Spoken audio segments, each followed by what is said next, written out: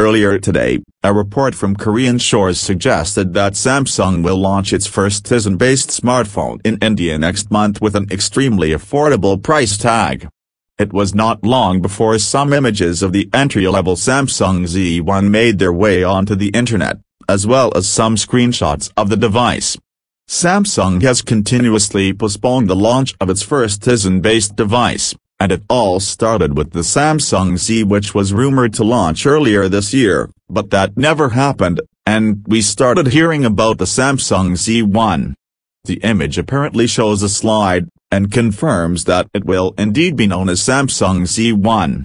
Here's the screenshot of the Tizen operating system, which goes in line with previous leaks we've seen.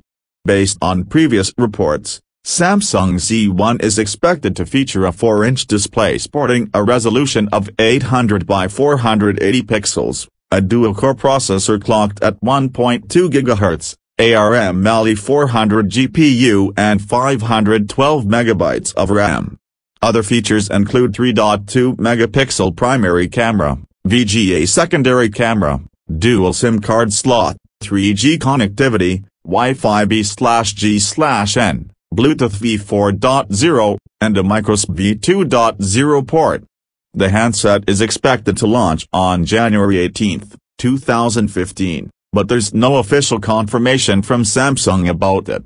We'll update you as soon as the handset is official. Thank you for watching. Please subscribe for more reviews. And I will see you guys in my next video. Until then, goodbye.